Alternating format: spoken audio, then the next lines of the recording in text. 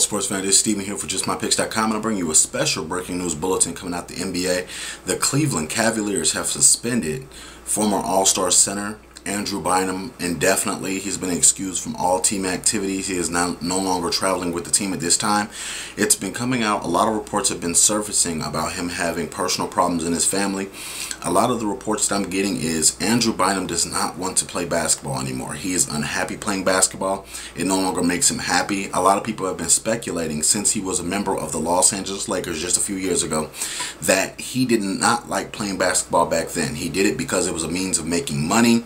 The Cleveland Cavaliers are trying to get him to get back into a mind where he can play basketball and he can be effective. He's come in the NBA a lot of years out of shape.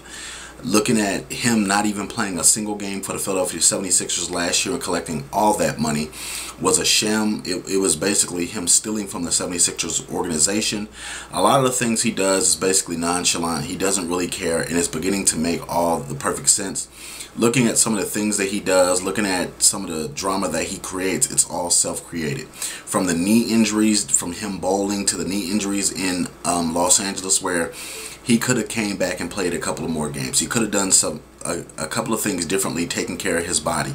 A lot of those things that you're looking at are a direct correlation of what he does, not preparing himself at the best ability, not taking care of himself, because as an NBA player or as a pro athlete, you must take care of your body. That is your moneymaker.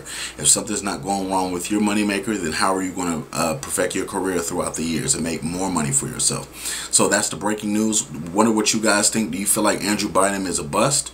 Do you feel like he hasn't played up to his potential? Do you feel like the Cavs are doing the right thing by suspending him indefinitely until further notice? I want to know you guys' thoughts about Andrew Bynum, the player, and Andrew Bynum's career.